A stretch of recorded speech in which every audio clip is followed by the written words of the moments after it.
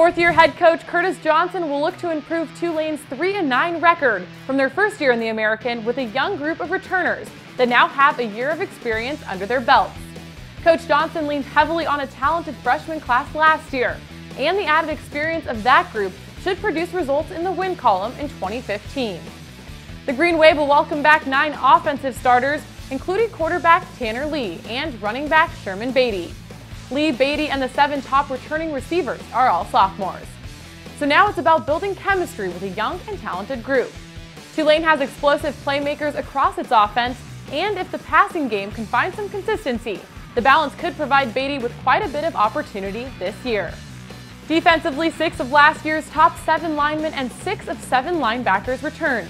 Linebacker Nico Marley registered over 13 tackles for loss, good for second in the American in 2014. Tackles Tanzel Smart, Corey Redwine, and Royce LaFrance are also back and should bring stability to their run defense. Cornerback Perry Nickerson was another impact freshman last year. He registered 6 interceptions in 2014 and was named to the USA Today Freshman All-America team. Tulane will rely on Nickerson and safety Darian Monroe in the backfield after losing 4 defensive backs, including 5th-round draft pick Lorenzo Doss. Looking ahead to the 2015 schedule, Tulane's toughest tasks come at the beginning of the season in a challenging out-of-conference slate. The Green Wave will take on back-to-back ACC opponents in Duke and Georgia Tech.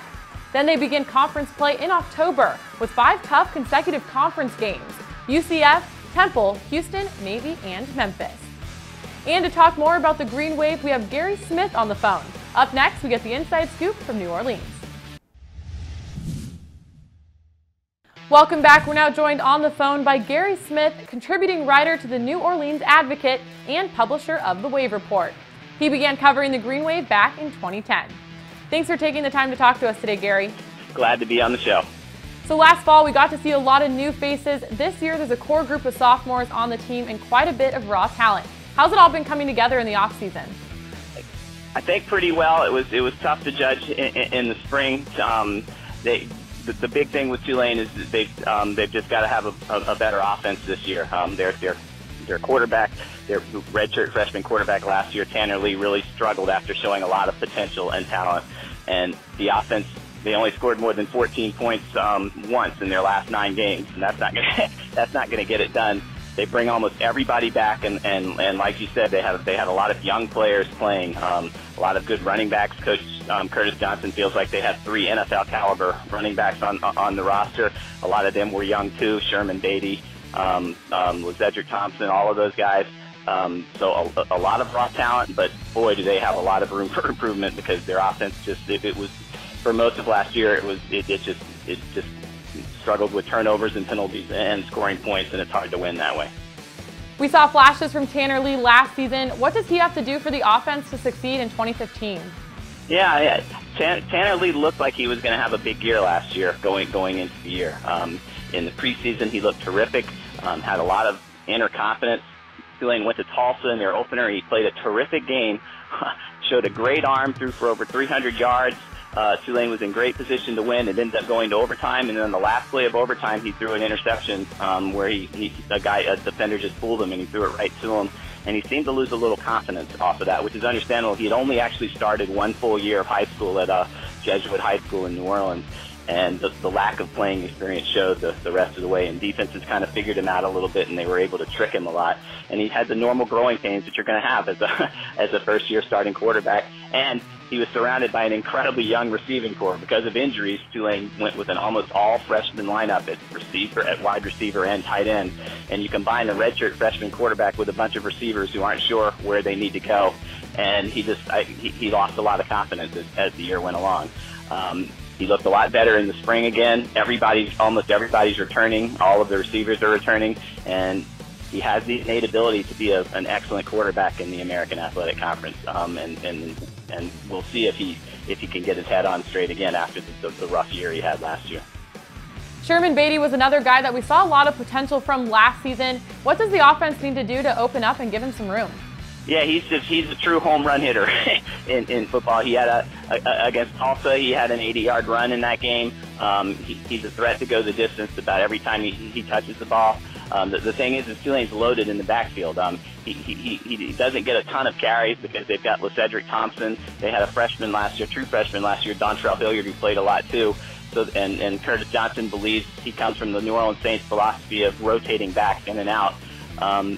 Basically, though, Sherman Beatty, the key for him is just to stay healthy. He's not a big guy, and midway through last year, he started having some ankle problems. And for a guy whose game is completely based on his elusiveness and speed, that really slowed him down, and he was not as effective in the second half of the year.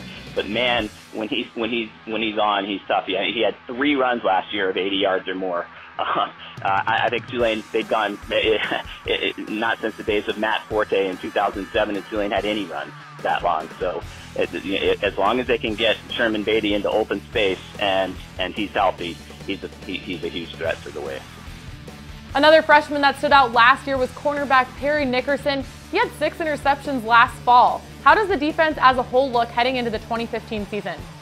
I think the defense is definitely the strength of the team. I know Athlon's came out with their all-conference teams recently, and they had 4 Tulane players on their second team all-defense in the AAC, and another guy, Tanzel Smart, I think was on the 4th team.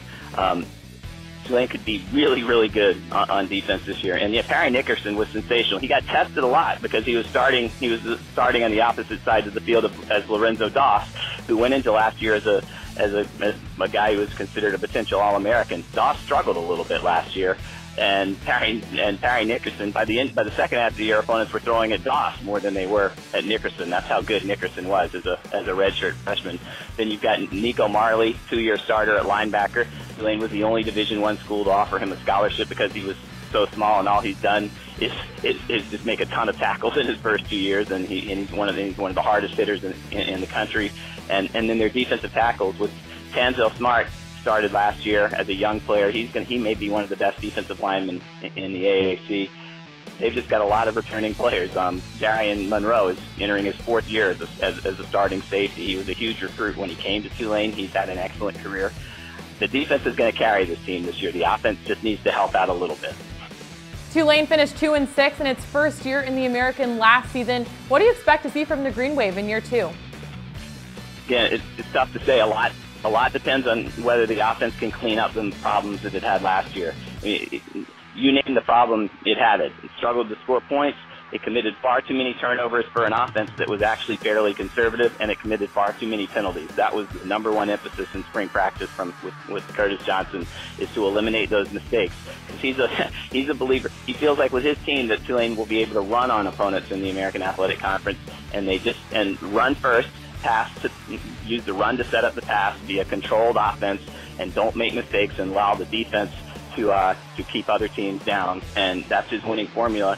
And it won't work if Tulane's among the nation's leaders in penalties and turnovers, which they were last year. So that's the key. Have Tanner Lee not make as many bad reads for interceptions, and limit those penalties, because they're not an offense that can recover from a 2nd and 20 or a 2nd and 25, which they had a lot of last year with holding penalties and illegal procedures.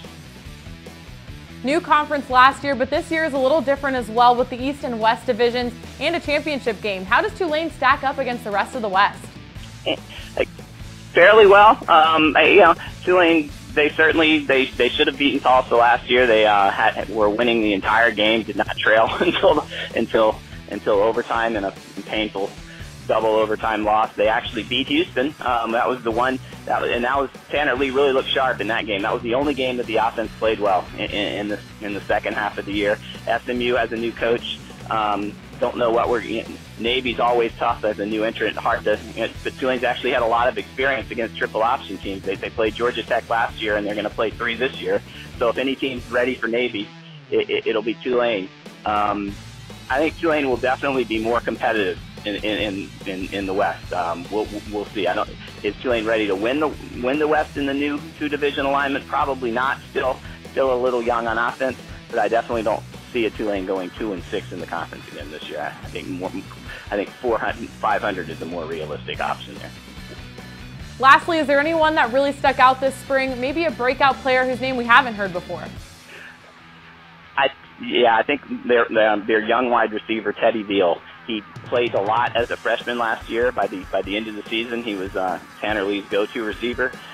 He didn't always know where he needed to be as a true freshman starting at wide receiver, but he has a ton of talent, and he almost certainly is going to be Tanner Lee's go-to guy this year, because another freshman who played a lot, Leandre James, Curtis Johnson just said yesterday that he will not play this year, that he may return next year, but for team reasons he won't be on the team this year. So there's a lot's going to fall on Teddy Beal, and he's a very, very talented guy who was recruited by some pretty big schools before he ended up at Tulane, and I can see him making 60, 70 catches this year and being Tulane's breakaway threat in the receiving corps.